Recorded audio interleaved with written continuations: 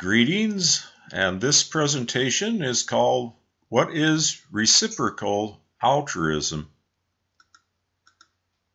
And in this short presentation, we're going to try to answer three questions.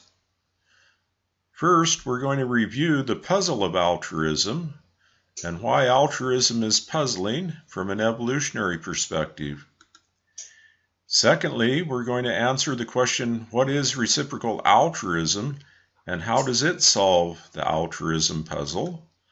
And third, we're going to look at some evolved psychological features that might reflect reciprocal altruism, and we're going to look at four of these.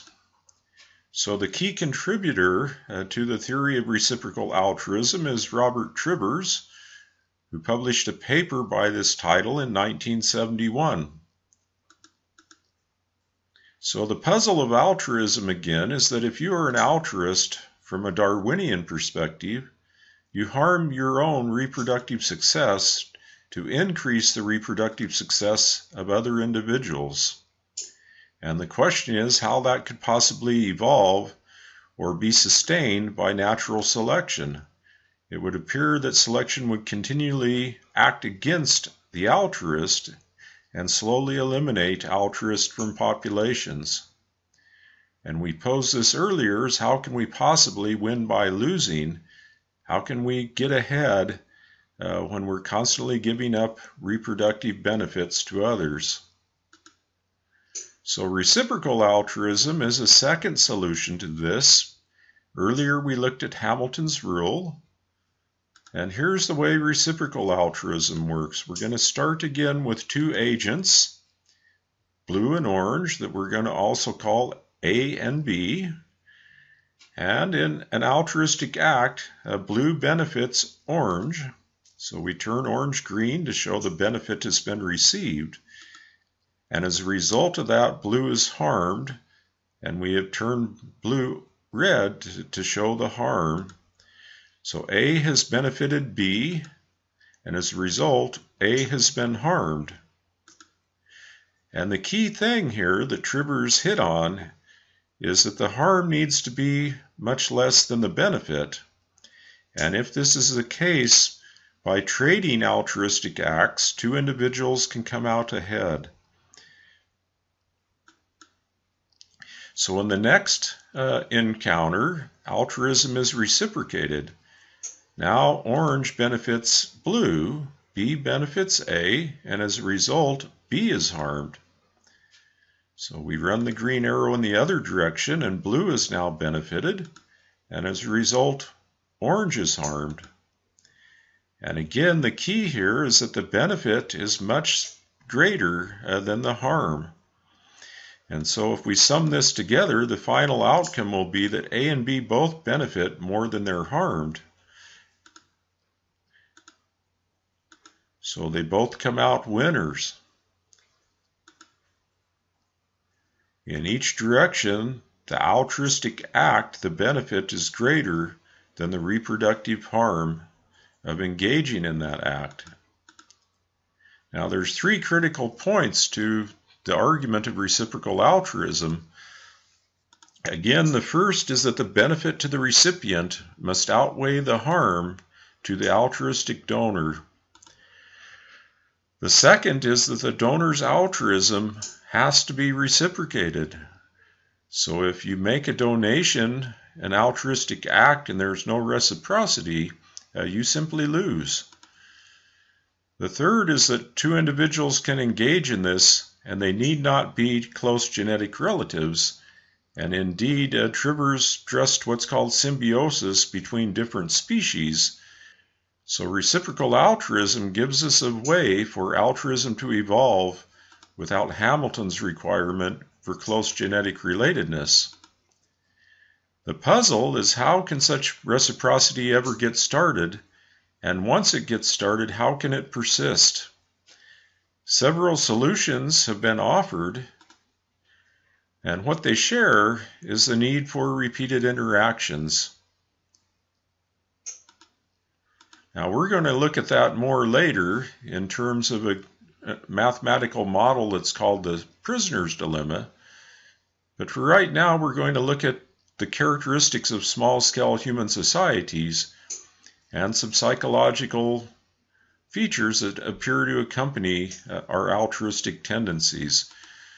So here's a Shuar house. The Shuar live in Ecuador, and they practice hunting and gathering and some horticulture. They're a small-scale society, which means they're a face-to-face society, and it's quite likely that two band members will see each other more than once. And this is terribly important for reciprocal altruism. You have to bump into each other more than one time. You need to interact repeatedly.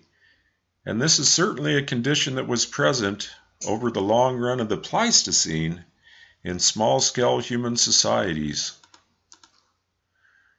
Now, Trivers stressed that there was an evolved psychology that would be associated with reciprocity.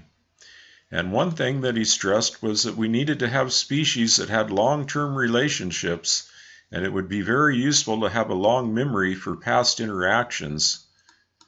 In particular, we should remember when people have harmed us, when they've taken advantage of us and not returned our generosity. And this is a photo, of course, of Pearl Harbor, which stays very powerful in American memory. So it wasn't the occasion of greatest death during World War II. Hundreds of thousands of Americans were to die in the war. But we remember Pearl Harbor because of the act of deception that we associate with it. And Trivers suggested that our minds, our brains, should have a particular interest in being deceived or taken advantage of. That should stick with us for a very long time, and we should remember that. A second thing that we can point to is emotions that we associate with friendship. So one thing is a capacity for empathy, and humans seem to have a developed capacity for empathy. We associate friendship often with high levels of trust. We expect friends to be loyal and not to betray our trust.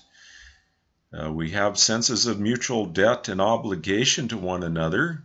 Even if we say we'll do anything for a friend without return, in fact, we generally expect our friends to reciprocate selflessly in their relations with us.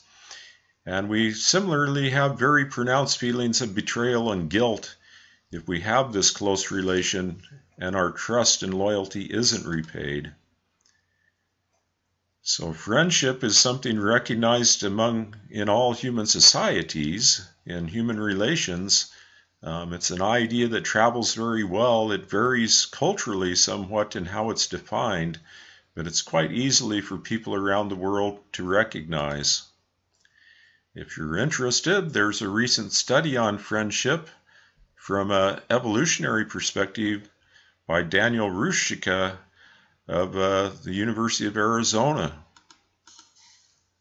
A third thing that Trivers pointed to is that we should have mental modules or cognitive abilities to catch a cheat. We should be constantly scanning the horizon for people who are deceiving us. And that's, of course, because there's an even greater payoff if somebody doesn't reciprocate. And he suggested that this would produce an arms race in terms of selection between our talents for deceiving one another and our talents for detecting cheating. And this does indeed seem to be a big part of human life. We're constantly evaluating relationships that we have with other people, especially close ones, for signs of deception.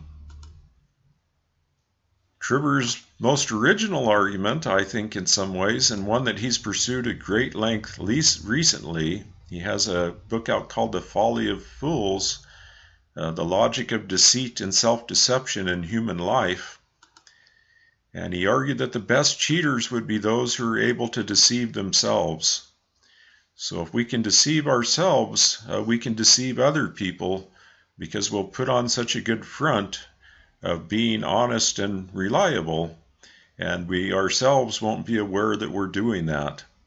So he suggested that our brains might have evolved this capacity for self-deception because that would be selected for in the ability to take advantage of close relationships and gain benefits without cost. So thank you for listening. We'll be back with more.